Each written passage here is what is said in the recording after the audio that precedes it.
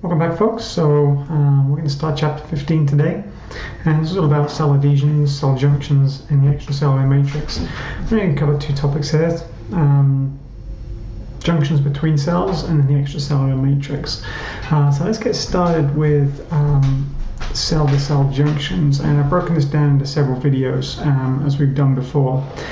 As we look at this material, we're really going to focus on two types of tissue. First of all, epithelium.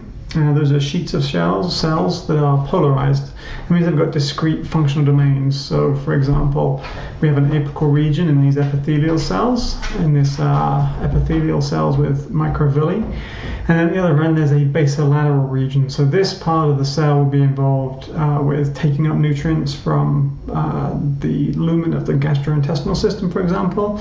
Then those nutrients will be processed in the cytoplasm, and then the materials would be released from the basolateral region, or the basal end of the cell.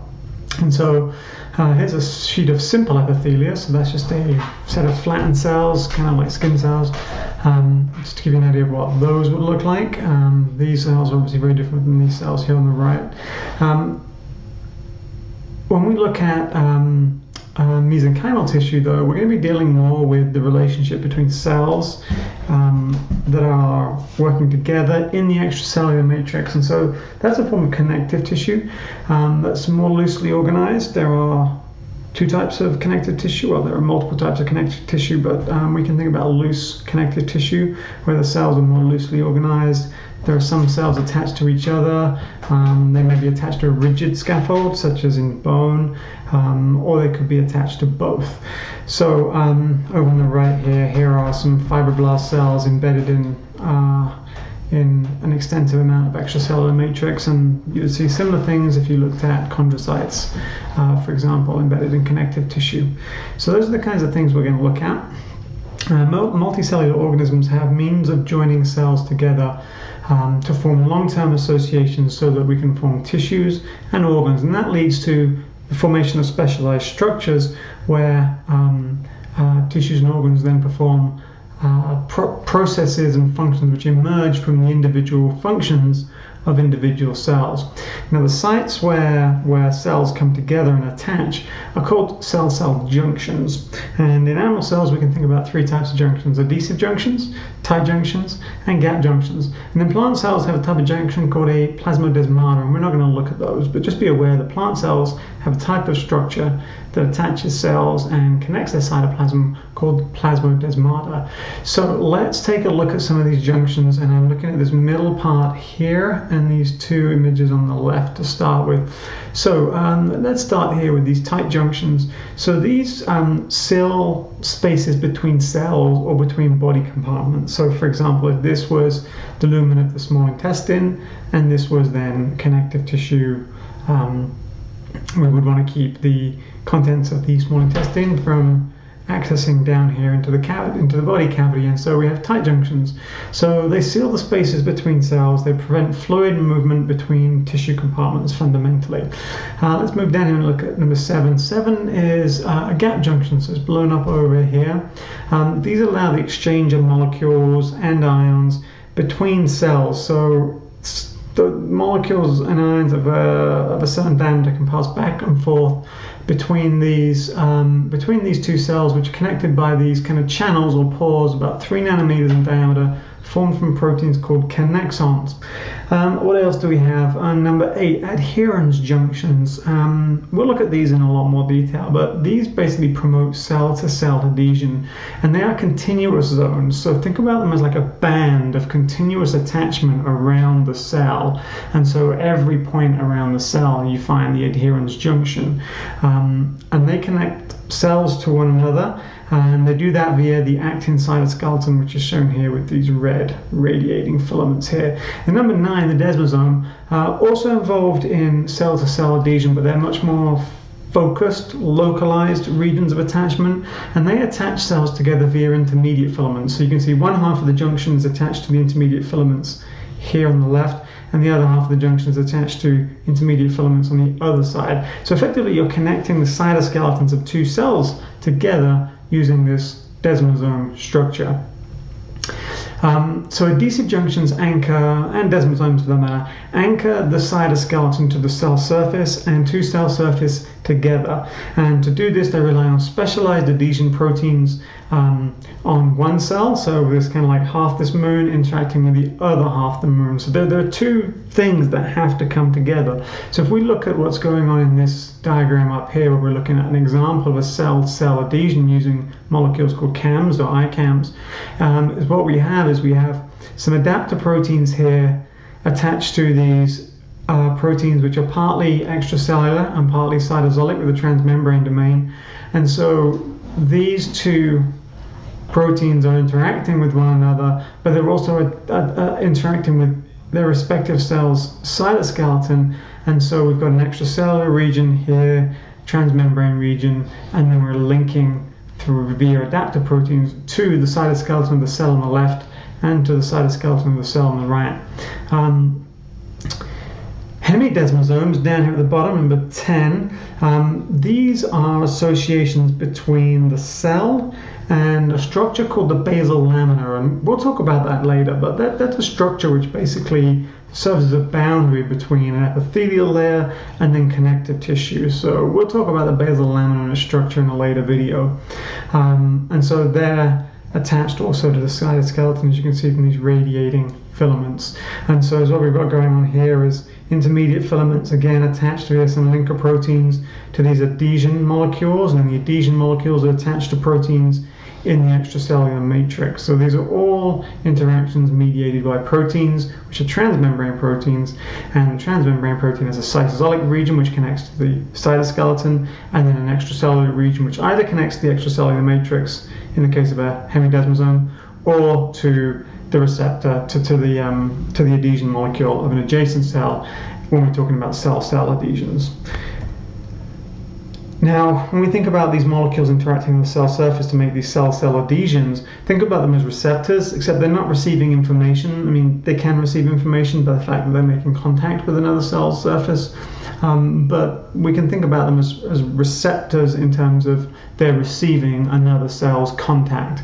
And we can break this down into two categories: homophilic interactions and heterophilic interactions. So a homophilic interaction is simply where cells with identical receptors on their surface interact. So here we've got two cadherins which have kind of zippered together. So here's the cadherin of one cell, transmembrane domain, cytosolic domain. Here's the cadherin of an adjacent cell, transmembrane domain, cytosolic domain. And so the cadherins are interacting, and it's E-cadherin on one cell and E-cadherin on another cell. And so that's a homophilic or a homotypic interaction. Same thing happened here, same type of receptor. Here it's an NCAM receptor.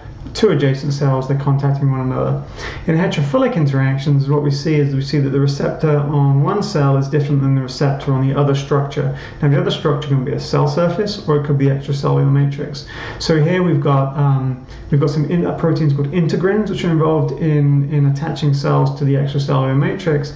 And so here is an alpha 5 beta 3 integrin receptor protein, and it's attached to fibronectin in the extracellular matrix. And so the two molecules are different, and so that's a heterophilic or heterotypic interaction. Same thing here. This is a p-selectin, and if you've ever seen that Inner Life of the Cell video, the first thing that happens in the first few minutes is you see the action of a protein called p-selectin on the surface of a circulating leukocyte.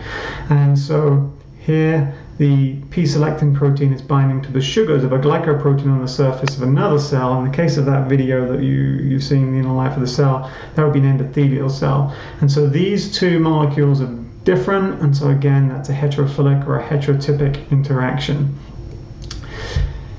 So let's take a look at some adherence junctions. And we can kind of include desmosomes here. So I'm really talking about these two structures down here. Now, these rely on intracellular attachment proteins, so proteins that are forming these kind of like plaque-like structures, and they link the junction to the cytoskeleton, whether that's the actin cytoskeleton or to intermediate filaments. And these are often connected together, the cells are often connected together by proteins called cadherins. So for example, adherence junctions are cadherin-mediated junctions. So these proteins which are interacting on the kind of outside of the cell, they're cadherin proteins, and they interact with actin on the inside of the cell via these linker proteins. And so we've got multiple kind of families of proteins going there: cytoskeleton, linker proteins, and then cadherins, which are specific to adherence junctions. And so these linker proteins will often vary between the junction types. So you can see the molecules here are different than the molecules here, than the molecules here. So let's take a look at cadherins in a little bit more detail. They're characterized by repeats, so repeating structural motifs in the extracellular domain that vary from cadherin to cadherin. So there are several types of cadherins. We'll take a look at a few in a moment, and they vary in the repeats. So there are 1, 2, 3, 4, 5 repeats in this cadherin, and then this is another E cadherin, and they kind of zipper together down the middle here in the extracellular space. They all have this transmembrane domain. So in chapter 19, when we look at that, we can look at how these transmembrane proteins are inserted. Eddie, away from the keyboard. Oh wait, come here. Good boy. We can look at how these transmembrane proteins are inserted into the membrane. Sorry, he's really fussy. And then there's a cytosolic end, and that varies hugely, and that interacts with a variety of different types of cytosolic linker proteins, which then connect to the cytoskeleton. So best characterizes the E cadherin molecule.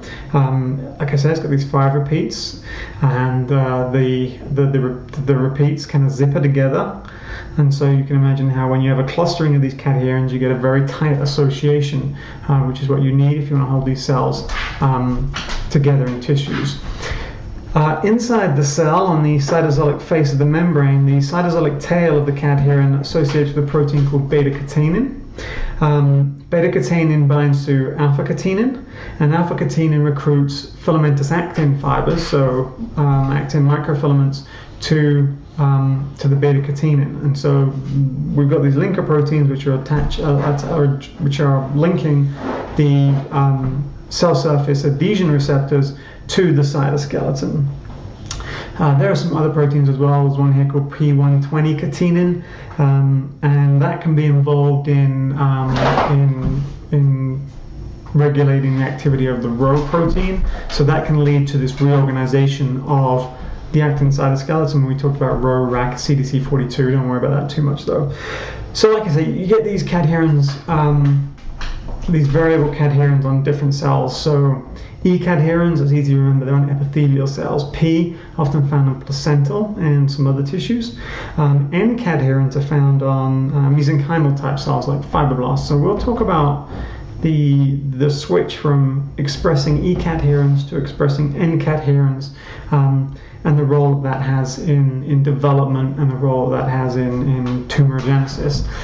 So if you think about how cells have to change their behavior during development, some cells have to go from being epithelial-like in nature to being more mesenchymal. So mesenchymal cells are often migratory, so they can crawl around. Cells like fibroblasts and things like that can crawl around.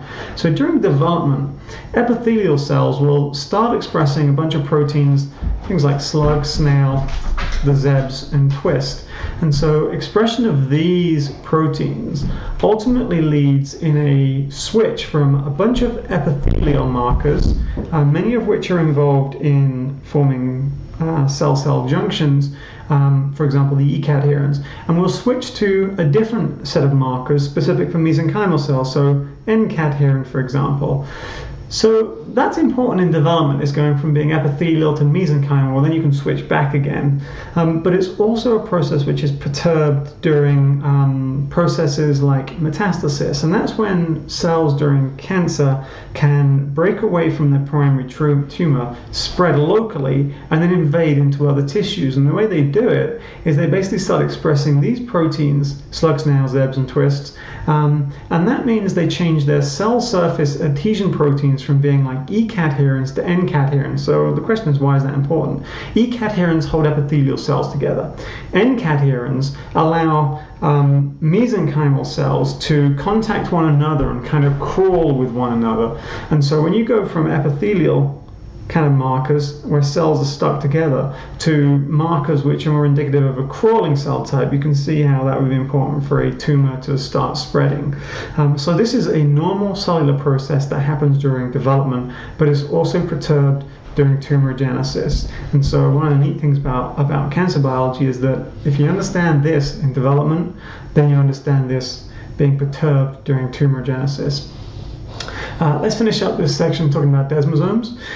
These are, unlike adherens junctions, which are kind of bands of junctions around the cell, desmosomes are more like buttons. They're focused points of strong adhesion between adjacent cells in a tissue, and they provide a lot of structural integrity. They're like rivets. If you know anything about rivets on a ship's hull or holding two plates of metal together, they're kind of like that. You find them in things like skin, cardiac muscle, the neck of uterine tissue. So the extracellular space here between the two cells, which are being held together by the desmosome, is called the desmosome core. The desmosome cadherins are called desmocoilins and desmogleins. And then again, there are linker proteins, kind of represented by this kind of button of protein, which then associate with intermediate filaments on either side. And so you've got the desmogleins and the desmocoilins here between the two cells, the linker proteins in these kind of button structures, and then connecting to intermediate filaments. So that's kind of a quick introduction to adhesion junctions and focusing on adherens and cadherins and the relationship between these adhesion receptors and the cytoskeleton of cells. So we'll continue this when we come back in cell-cell junctions 2. I'll see you soon.